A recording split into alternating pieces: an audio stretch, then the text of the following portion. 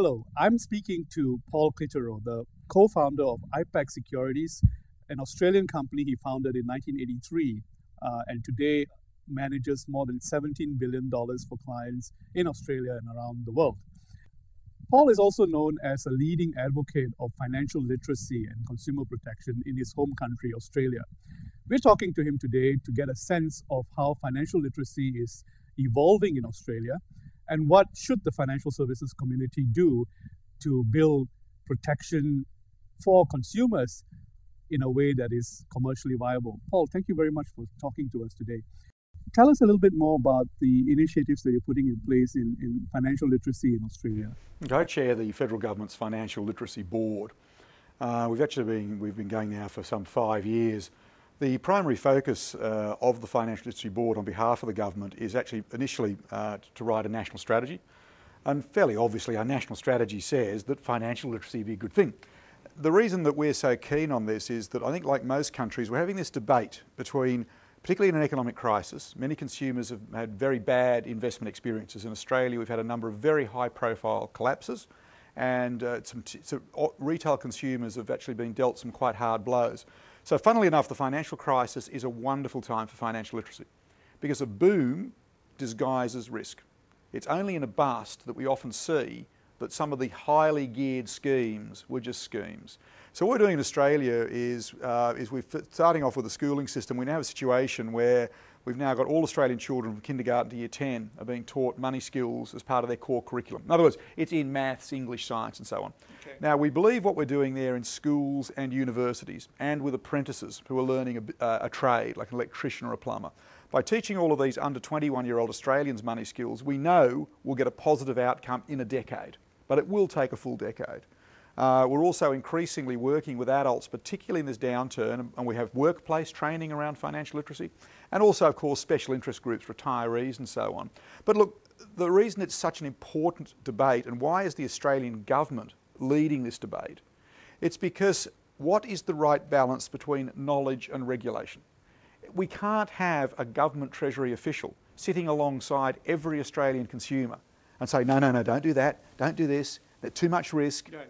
So humans have to take responsibility. Right. And this is where financial literacy, I think, is a powerful tool. Now, financial literacy is something that you ought to teach kids along with cooking and camping, more than history and geography, basically, so that that's survival skills as they grow old. As you were putting together the foundation, as you call it, there would be different interpretations as to what financial literacy should be. And the banks would interpret it in a certain way. The government would interpret it in a certain way. The school system would interpret it in certain ways. Go back to 2004 and tell us how were the different stakeholders interpreting financial literacy? Yeah, that's a really good question. And by the way, I've got to say, actually, the banks have been amongst the biggest supporters, which has been terrific. But what was interesting, though, is that I think where, if you like, mistakes were made is, for example, the stock exchange was very excited. They thought we'd be teaching children how to do options trading. So yeah, different stakeholders have different views. Look, the easiest definition I can give you, and in a sense, if you like, as I had 2 bank chief executives on my board. So I had a very high profile board of social, Smith family, bankers, the chief executive of AMP. So I had a genuinely, and consumer advocates, legal aid and the consumer credit, financial counsellors. And so I had a very powerful, all-encompassing board. So the nice thing was, in a sense, is we really had a blank sheet of paper. And the thing that we got very quick agreement to is that financial literacy is a statement of basic hygiene. Okay. So in other words, basic hygiene, clean your teeth, that sort of thing. Right. Basic hygiene. Who funded the foundation? Oh, it's government funded. Okay. Oh no, this is a big one. In America, for example, if you take a look at the Jumpstart initiative in America, which is working with school children, right. It's funded by a credit card company. Okay. And one of the things I said to government is, I volunteer my time for this, and my board volunteers. And we said, as a board, we said to government, we're happy to do this, but this is a community initiative, and the best way to fund it is through the community's resources, which is through the tax system, through government. In other words, we don't need to represent a fund manager or a bank or anyone else. This is a community initiative. It's funded by the community through our tax system. Right. Given the fact that financial well-being is something that all of us should have, what's different in terms of creating financial literacy for kids and for adults. And because it's a moving target at the No, moment. but some of the principles are simple. If you're good with money, I'm pretty good with money. I'm 53. One of the reasons I'm pretty good with money is in my day as a child there was no credit, no mobile phone, no credit card. Right. If I didn't have cash in my pocket, I couldn't spend it. Right. Money's become invisible. Right. And in a funny way, often the children's worst coach in this modern world is their own parents who are struggling to cope. In Australia, we've got $42 odd billion on credit cards. And so in many ways, if you like, the parent themselves is struggling to deal with invisible money. The child, when you go shopping, pieces of plastic.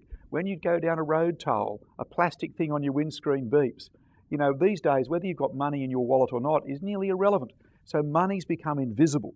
And our great concern is, and what we're really excited about, is that children who are going through their financial literacy training, the schooling system, are going home to mum and dad and saying, Mum and Dad, have we got one of those credit cards? Right. Mum and Dad, do we have a family budget? Right. And what we're getting now is we're getting our parents and citizens associations are actually now starting to run evening classes for parents who can't answer financial literacy questions the children give them. Right. So financial literacy is really, it's like a snowball, and we're trying to build momentum. And if 7-year-old Jane comes home and says to her mum or dad, Mummy or Daddy, do we have one of those credit cards and have we paid it off inside the interest-free period? I think that's just fantastic. Right. In the U.S., you have very nationally available programs like Susie Orman, for example.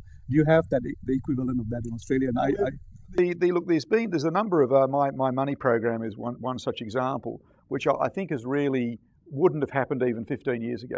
But what we're doing with the financial literacy strategy is that we're working with television, journalists, newspapers. The reason I'm doing this today, to be quite honest, is this is a conversation about financial literacy. And what you're doing is you're shaping human behaviour. There are no quick solutions to this. We are not going to solve financial literacy in 5, 10 or even 15 years. This is going to be a generational issue because we don't have any natural sense of self-preservation with money.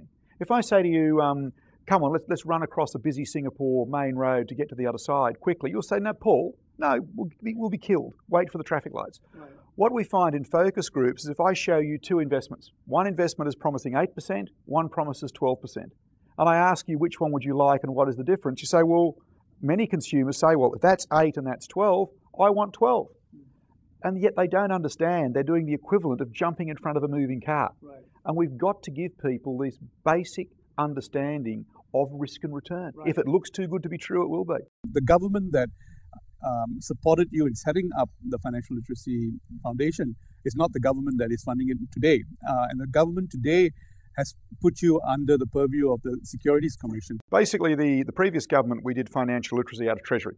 To the credit of this new government, what would normally happen is, as chairman of, I was John Howard appointed, the previous Prime Minister. To the credit of this government, they looked at a whole range of Liberal bodies, and some they did change completely. But in the case of financial literacy, the new government, I offered to resign. I'm a Liberal appointee, previous government. Okay. I offered to resign, and this government said, no, we've looked at what you're doing. It's really important. Will you please keep doing it? The only thing this government said is, look, inside our Securities Commission, we are doing investor education. We would like to have all consumer education coming out of one government body. We actually would prefer not to have Treasury working around like savings and credit cards and debt and so on, and having our Securities Commission tackling investment issues. So what they asked me is, would I be willing to take the financial literacy program into ASIC, our securities regulator, but I have completely open book. Financial literacy has not changed. What we have done, though, is we're doing all investor education and retail education, schools education. We're simply doing it in one place. And to be quite honest, I could not disagree with you. Having different government bodies all doing the same thing. Right. So no, we're doing, our national strategy has not changed. The difference is we now have responsibility for the entire strategy, including investor education, which personally I think is wonderful. Right.